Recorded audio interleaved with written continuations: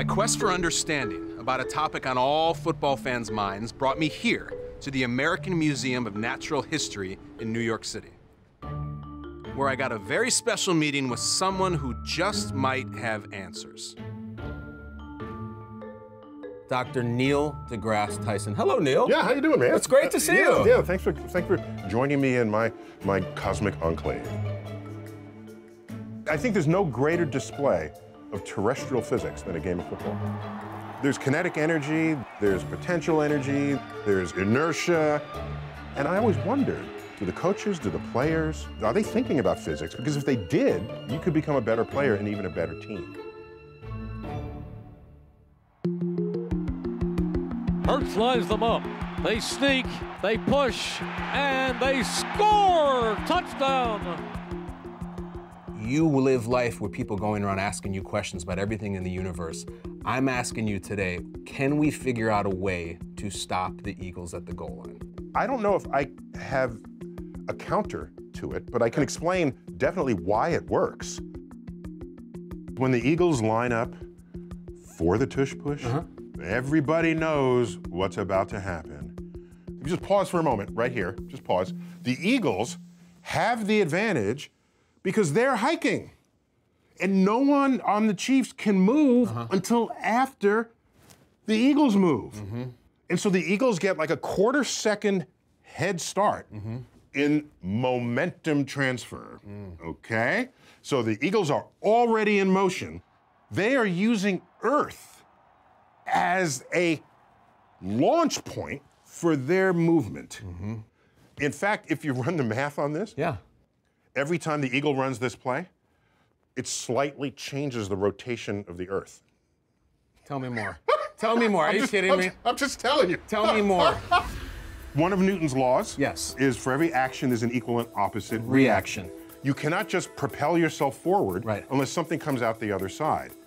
As they are digging into the Earth, Earth is responding to them by having its rotation rate changed because they're bracing themselves against the rotating Earth. We don't think about it that way, but that's exactly what's happening here. That's where they get the traction. We think about it that way now. That just blew my mind. Okay. So now, if I'm on the opposing team, I want to jump over you. Because the quarterback is ready to come over. So I jump over you, and you know what happens if you jump over? You're no longer connected to the Earth.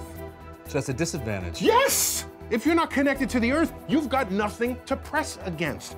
And I know this because I used to wrestle. Okay? How's that fit in? Can I show you something real quick? You want to show me a wrestling move? No, well, it's not the whole move. So we're here, right? Okay. I'm holding onto Earth. So are you. Right? Until this happens. What are we doing? Oh! Okay. I'm flying! When this happens, you got nothing. You have your body weight. Jalen Hurts here, number one, notoriously a very strong squatter, can squat 600 pounds, and people say, well, that's why it works for them. Is that true? It is irrelevant in this play. Really? Because he's airborne. He's got two pushers here, one on each butt cheek. Hence the tush push.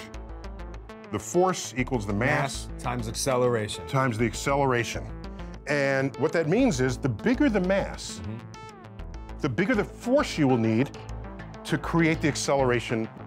The guys who are connected to the Earth, their mass includes that of the Earth because they're attached to the Earth, okay? And so if these guys want to press against them, they have to press not only their own body weight, but the ability of the Earth to hold them in place. Dr. Tyson, remind me the mass of the Earth. Give me a second. Here he goes. It's huge. Huge. I'm going to say the obvious. That is an extremely effective play. And I heard rumor that NFL might want to ban it. Really? No. You celebrate that the ingenuity, the physical prowess of a team, of a player, of a coach, has risen above the din of other efforts to accomplish the same thing, and now you want to penalize that? That's wrong. I've thought long and hard about whether you can defend against that. And I haven't come up with I don't know. You don't know? I don't know. If I can get cosmic on you just for a minute. Please do. Yeah, there's certain phenomena in the universe that once they pass a tipping point, there is no stopping it. You know, there's stars that explode and nothing can stop them. We call them supernovae. We can see them across the universe. That's how bright they are. A black hole, when it forms, and you're not stopping that. No known force in the universe can stop it. That is an inevitable consequence of that scenario.